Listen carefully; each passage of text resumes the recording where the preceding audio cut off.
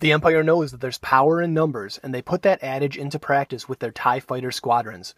These cheap, poorly armed and armored starfighters aren't much threat alone, but get a group of them lined up and pointed in the same direction, and they're suddenly taking down enemy ships with ease. Wave 1 has duplicates of both ships included in the X-Wing Miniatures game core set, the X-Wing expansion and TIE Fighter expansion. Much like the X-Wing expansion with the amazing Wedge Antilles pilot card, the TIE Fighter expansion contains a pilot that you really need to have if you want to build an effective TIE swarm. TIE Fighters are one of the most maneuverable ships in the game. They've got turns at speeds 1 to 3, banks at 2 and 3, and straights from 2 all the way up to 5. Rounding out their options are K-turns at speeds 3 and 4.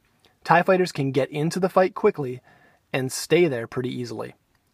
All of the TIE Fighter pilots in this expansion have the same stats: 2 attack, 3 agility, and 3 hull. TIEs are hard to hit, but when they do suffer damage, they have a good chance of being turned into a fireball pretty quickly.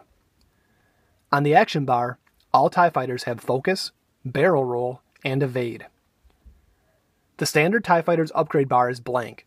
Some of the pilots have an elite talent option, and of course all TIEs can equip a single modification upgrade, which does give them some decent build options.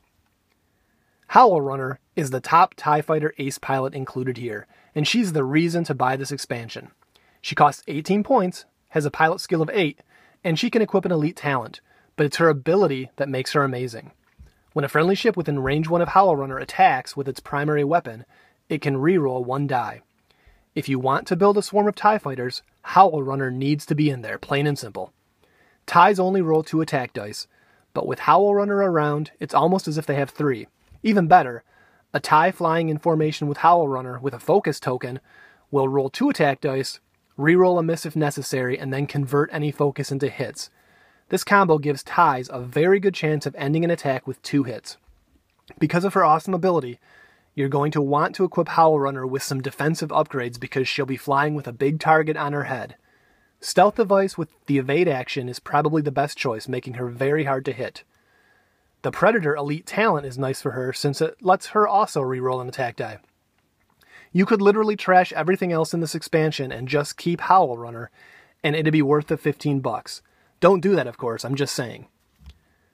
Backstabber costs 16 points and has a pilot skill of 6. When he attacks from outside his target's firing arc, he rolls an additional die. Extra attack dice are always good, and if he gets into range 1, he can roll a total of 4 attack dice. TIE Fighters have the maneuverability to get optimal positioning against enemy ships. Backstabber isn't great as part of a swarm. You'll want to fly him as a flanker to take advantage of this ability. Winged Gundark is the last unique pilot you get in this pack. He's got a pilot skill of 5 and costs 15 points. When he attacks at range 1, he can change 1 hit into a critical hit. This is an okay ability, but old Gundy here is definitely the worst unique pilot in this pack. Crits are only good if they land, and since Rebels have loads of shields on their ships, a lot of your crits will have the same effect as a regular hit, making this ability pretty heavily situational. Sure, if you can get him close to an unshielded enemy ship, he can potentially do some damage, but he might also get destroyed long before he has the opportunity to make use of his ability. This pack also includes 1 copy each of the 3 non-unique pilots that come with the core set of the game. The 14-point Black Squadron pilot, who can equip an elite talent upgrade, and has a pilot skill of 4. The 13-point Obsidian Squadron pilot with a pilot skill of 3, and the 12-point Academy pilot with a pilot skill of 1. Academy pilots are the foundation of most TIE Swarm builds. You can get 6 of them, along with a loaded-up Howlrunner, in a 100-point game. This expansion only has 2 upgrade cards, both of which are elite pilot skills. The first is Determination, which is also included in the core set. This 1-point upgrade lets you discard a face-up damage card with the pilot trait immediately without resolving its effect. The other upgrade is Swarm Tactics, which is included in the TIE Advanced expansion as well. This lets you choose 1 friendly ship at range 1 at the start of combat and give it the same pilot skill as your ship until the end of the phase. It costs 2 points. One interesting combo is to run Howlrunner and a Black Squadron pilot, both with Swarm Tactics, along with 4 Academy pilots. At the start of combat, Howlrunner shares her pilot skill of 8 with the Black Squadron pilot, who then shares his temporary skill of 8 with one of the Academy pilots. As I've said, If you want to play the Imperials, you're going to want a bunch of TIE fighters. The best way to bulk up your collection is to buy multiple core sets, since you get 2 TIEs plus another X-Wing for less than the cost of 3 individual ships. You definitely need 1 TIE Fighter expansion as well, just for Howlrunner, and possibly extra copies of Swarm Tactics. 3 core sets and 1 TIE Fighter expansion will give you all the TIEs you'll need to run a variety of fun Swarm builds.